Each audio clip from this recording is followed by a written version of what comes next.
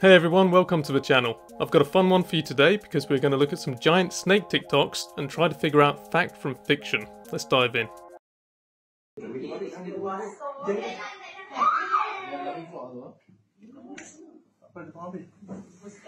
Taiping is in Malaysia, so that's part of the reticulated python's natural range, and I guess that's just something that happens there.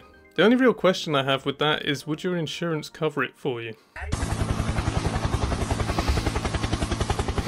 I really like that one because it's obviously fake, and they've done this mock-up of a giant snake on the beach, and the sand is totally fine next to it. So this giant, 50-ton snake has crawled up there and left no tracks in the sand. It doesn't make any sense, but it's still entertaining.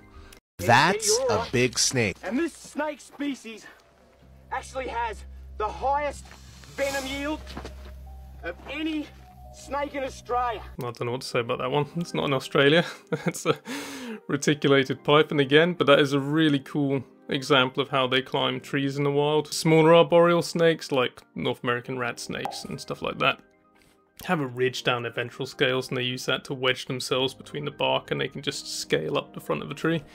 But reticulated pythons are a little bit too big, a little bit too heavy, and they just go up, do a loop, bring the body up, do another loop, or a coil, I guess you should say, like a spring, and push themselves up the tree. So that's pretty cool to see. During World War II, there was a colonel who flew over there, him and his two passengers in the plane both reported a 100-foot-long snake. They flew over it once, went, "What is that?" and flew over it 2 more times to verify it, and got so low to the ground that they said the snake struck at the airplane, and all 3 people, the pilot, this well-respected colonel, and the 2 passengers, had the exact same story of this giant snake in Central Africa. Interesting. Yeah, and yet no big snake has ever been proven from there. But it's also a very poorly biologically explored area. So I've featured that clip in a couple of videos already, I think, and I mean, I gotta say I admire his optimism, because it would be amazing to discover a giant snake. But there's a couple of things that I have a problem with when it comes to this particular myth or record, however you want to regard it. First is, a snake that big would eat a huge amount at certain times. So the thing that people always say to me, they always counter and say, well, actually snakes have a very low metabolic rate, they don't need to eat much, and they can go a year fasting or whatever. And that's kind of true most of the time, but when pythons, like even our captive pythons, like ball pythons and Burmese pythons, get ready to breed the females, they build follicles first. They need a lot of food at this time, they take in a lot of food, they get ridiculously hungry, and sometimes they'll put on, 20% at least of body weight just from building those follicles and being ravenously hungry for a couple of months. So if you had a snake that big out in the Congo, it would be stealing herds of cows when it came to reproduce. So it would get noticed. It would get noticed quite quick. And we've got this kind of antiquated view of the Congo, it seems, in some countries still, where we think it's like another planet or the land that time forgot. But it's important to remember that it's a very densely populated area, a lot of parts of the Congo. And there's also a lot of people with mobile phones there. I mean, there's literally tens of millions of mobile phones registered in the region. So, someone would get a photo of it or something. Anything's possible, but I'm going to say it's unlikely for this one.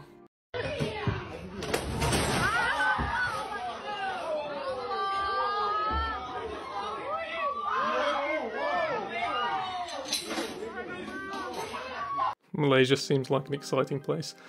2 retics in the ceiling for the price of 1. Photos captured the hair-raising moment when an 18-foot-long python attempted to get in through a bedroom window. The residents of the house successfully fought off the 38-kilo albino Burmese python with a broom handle before the owner arrived to collect it. I think that would be a nice surprise. The giant snake comes to keep you company. I understand that most people don't always feel that way. When a snake is eating something really big, it has the ability to completely open its entire jaw. They can do this because their jaw bones aren't rigidly fixed to their skull. Instead, they're connected with flexible ligaments that can stretch and move. Once the head of the prey is inside their mouth, strong muscles inside the snake contract in a wave-like motion. This pushes the animal down the esophagus and into the stomach. Oh, I thought that was pretty good information. Welcome to Australia, where 5-metre-long snakes aren't that uncommon. This huge carpet snake was spotted slithering from one rooftop to another in Queensland. The advice from locals? Be brave. I didn't think carpet pythons got to 5 meters long. I thought that they were, I don't know, up to 4 meters, maybe, maximum.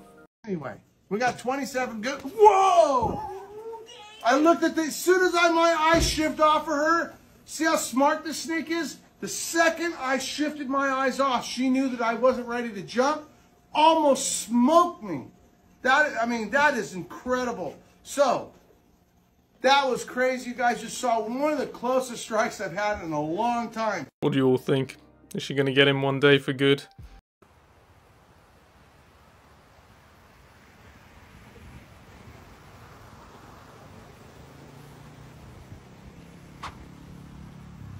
นี่อย่างใหญ่เลยน่าจะติดที่อะไรแล้วก็ตายจมน้ำตายอันนี้น่าจะแค่ครึ่งท่อนหลังนะตัวอะไรครับเนี่ยอนาคอนดาใช่ไหม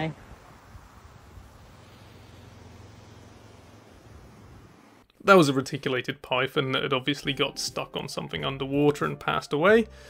It obviously drowned, and it's kind of interesting because it does look from a distance like it's swimming, but it's not swimming. It's had a bad day.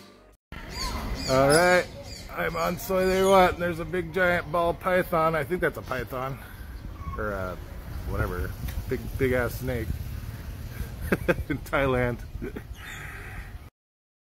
I'm pretty close. That is a decent sized snake. You can tell by the windows in the background at first, and possibly by that railing next to it as well. That is a decent sized snake. Take a look at that. So what he'll do is he'll wrap these coils up around the tree and propel himself up. Take a look at him. Wow, you can see that shimmer, and the reason why they get that name, amethystine python. The longest snake in Australia and the biggest scrub python that I've ever found. He's going after this, mate. Wow. Coil after coil. I know this is about giant snakes, the video of course, but I put the scrub python in because basically it's been divided into a few different species now. The Australian scrub python isn't actually technically the amethystine python, but that's a long story and it's something people argue about all the time. But there's some records of scrub pythons getting to, I think one was recorded at 24 feet and one was recorded at 26 feet. And these records are really dubious. They're from like the 1950s, they're by one guy, and I think, you know, for some reason they took these accounts seriously. But the best modern record, the biggest modern record that was actually verified to a good degree, was 18.5 feet long. And there's lots of people that still consider them, and you see information online all the time, to be one of the world's largest snakes, saying that they still, you know, reach over 20 feet and sometimes could possibly reach 26 feet. But I just don't see it myself. I just don't know anyone who's seen one that big, and I've never seen a modern account of someone finding one that big. So I'd be really interested to hear from anyone who does work with them or who's found one in the wild that they think topped 18 feet. Okay, what do we have here? Whoa, guys, check that out. This guy's found a massive rock python. And it's even attacking the car. Guys, it's even attacking the car. Nah, guys, I'm out. I'm out. I think that definitely wasn't a rock python. Let me know what you think. Anacondas are the heaviest snakes in the world, but we really honestly don't know how big they truly get. They are masters of camouflage for their size. You only see its head here, and it lunges out of the water. Look at how much comes out, and that's not even a quarter of its body. Now, the longest anaconda verified on record was 27 feet and almost 800 pounds. but there have been unconfirmed reports of them being 30+ feet. But when you're a very large snake that lives mostly in the water and can camouflage yourself very well and live in very remote parts of the Amazon, I mean, who knows how long this snake is? You never know how big they can truly get. Maybe one day we'll get a true, absolute monster. I mean, look at the size of this thing. What I'll say about the anacondas is that they need a lot of habitat, a lot of space, and a lot of time to grow really huge. They're long-lived animals, and they grow for years, and they need to be, you know, not disturbed by people. So maybe there are giant ones out there still. Really, it's very rare to see them over 18 foot long now. But if you do want to find one, you want to find a giant, I'd say you better do it quick, because their habitat is being torn into from all sides, and the giant ones, if they are out there, they're not going to be out there for long. Life does not... Oh my God. Oh my God.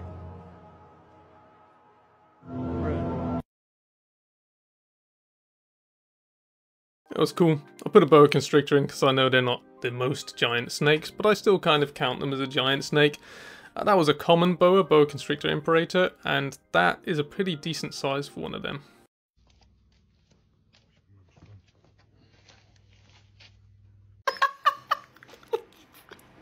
What the f? Like, when does it get to a point where these chiropractic videos just, like, completely go off the edge? I know for a damn fact that snake did not tell you its back is hurting. Like, how do you even know it's hurting in the first place? Like, this doesn't... Couldn't have said it better myself. I think this is the biggest anaconda ever seen.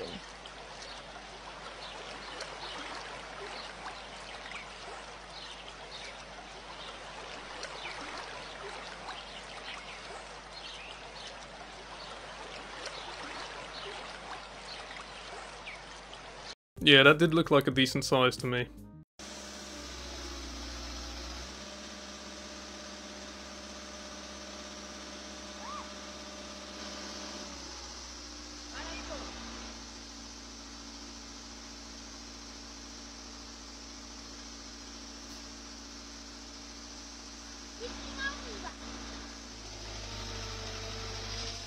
I honestly couldn't tell you how long that one was. I mean, it was definitely a big snake.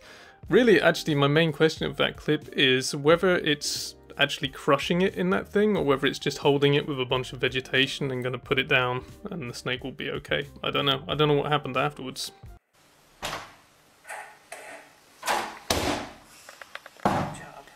Good job.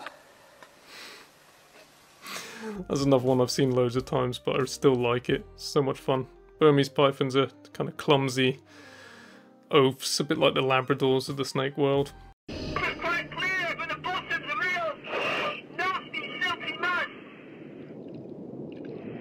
It's going to go up into the water and we're going to be totally dry. What's happening? Oh, I see it! I see it! My God, look at the size of that snake! It's huge!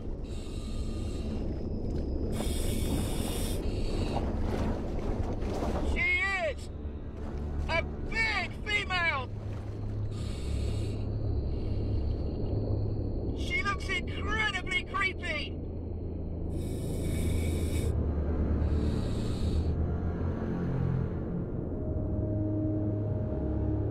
The largest snake in the world, just moving silently, sinuously through the gloom, coming towards me. The tongue's flickering out in the water, just drawing in sense, processing the world around her, figuring out if I'm a threat or not. If I was on land, I probably wouldn't get this close, because I would think she would probably be about to strike. That is interesting, actually. The anacondas, crocodiles, caiman, alligators, all of them are much less likely to strike at you if you're underwater. It's like they've got this instinct to hunt at the water's edge, and that's where they like to grab stuff. So, bizarrely, he's actually pretty safe there. Anyway, that's going to do it for today. I hope you've enjoyed it. As always, please do like, comment, and subscribe. And if you have any requests, just tell me in a comment, and I'll be happy to get to them as soon as I possibly can. Thank you very much.